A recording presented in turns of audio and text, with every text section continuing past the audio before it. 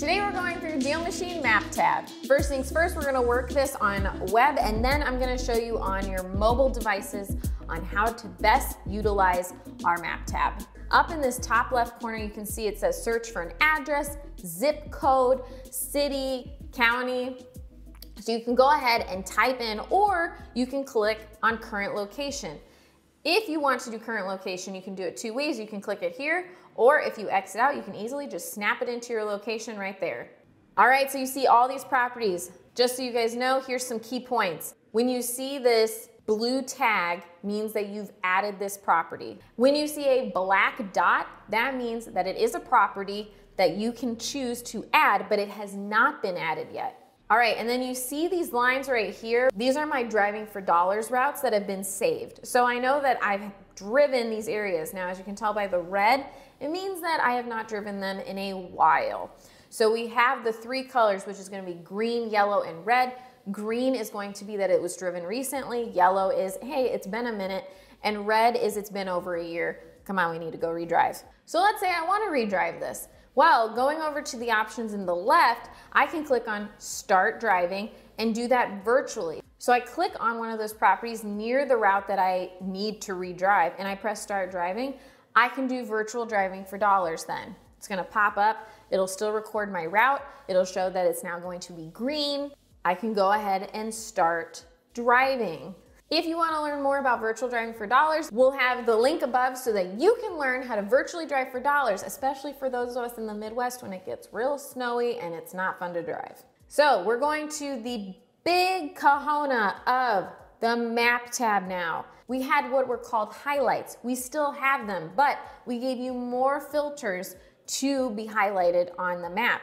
So say I want to go driving, I'm not quite sure what neighborhood I want to go looking in because I'm not sure what the properties are like. I can go ahead and say, quick filters, I'm looking for expired listings. So these are ones that have been on the MLS, they expired, they couldn't sell. That means some motivation right there. So I'm going to see that these highlight over here on the side. I can see one over here, here, and they are listed right here on my sidebar as well. So I can then see, okay, look, I might want to hit up this block over here because there's 3 of them within a 2-block radius. So I can go ahead and actually build a list from this because List Builder is actually integrated into the map tab as well. Lots of stuff you can do in the map tab. I know it's a little overwhelming. Take it one step at a time. That's why we're going to go through it this way. So we have all of these different filters. So we have property type, you have price, you have beds and bath. In the more section, that is where it's going to get really intense with all the data that you can go ahead and sift through. So go through this, look through, you can have everything from sale history, rehab and repairs, lien information, you can have mortgage information. So let's say I have the expired listings in here, I want equity in this. So I'm gonna do equity percent is greater than 70, okay? It narrowed it down to 3 properties in this specific area. Okay, so I put that there. Say I don't want to have to mess with this later and go through and do all the filters again because I want to really focus in on this specific area of leads.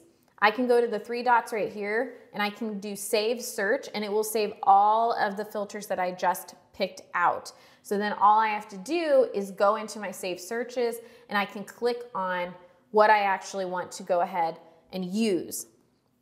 That way it saves you time. Now, over here on the right-hand side, we're moving down. There is that little 3-fold map icon. So you can show routes on map. I highly recommend this and not turning it off, but you can. You can also change the property label on the actual properties that are showing up. You can show the property address, the owner's last name. You have a lot of options there. And then turning on this tap to add properties, if you are using us for mainly driving for dollars, I highly recommend turning this on. What this means is the minute you tap the property, it is automatically added into your list. When you're driving, I think it's just safe driving skills if you have it on there and you add it while you're driving.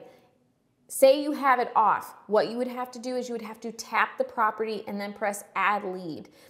Just that second click sometimes is a little redundant when you're going through some areas and you're having to continue to move forward because you're driving and you don't want to look too suspicious. So I recommend turning on the tap to add properties. And then below that, we do have the zoom in and zoom out buttons here that you guys can use. I did show that this is where the building list feature is here. Go through that in another video that you can check out above. And then here are where you can go ahead and see the property cards in there. We will have another video on property cards and going through all of the information on there, but this is the basic of the map tab. So looking at the map tab on mobile, it looks the exact same. You just don't have that sidebar that pops up, but you can pull it up and still see that list that you would see normally on that right-hand side on web. Again, I'm gonna zoom in. I can see those little blue dots, so that is where I have leads already. And I can see all the highlighted properties from the filters. So on the map, you still have the squiggly line that is for building lists. Again, see that tutorial for more. Right here, you can see there's a camera button. And if you point it, which there's Sam, and we're inside of a building right now, so it's a little difficult, but let's say I go over here, or let's say I point at the building we're at right now. So you can see that it's gonna actually pull up the property that you're located in. So this is where we're located. So where you point the camera, and then you can automatically just start mail, because I already added this lead, or you can add the lead. You can also start driving for dollars, so you can click and see your drives on here. You can go ahead and start a drive. So when it says drive for leads, you can do free drive, virtual drive, planned route, or you can drive from a list. We will go over all of these options in our driving for dollars tutorial, but this is the map overview here. Again, up at the top, you can search by location, or as you can see, when this is lit up blue, the little arrow, that means that it's already locked into your location. If you see it like this, it means that it's not locked in. Always make sure it's locked in so that way as you're moving, especially with driving for dollars, it will follow you as you drive. And again, here's that threefold map. You have all the same options.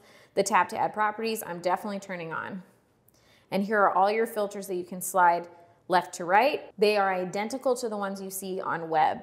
I know this is a lot of information, so we do put chapters in here so that way you can go back if you need to see a certain part of the map feature, so go ahead and check those out. After this, if you're on a roll, I highly recommend checking out this video here to help you in your real estate investing and deal machine adventure.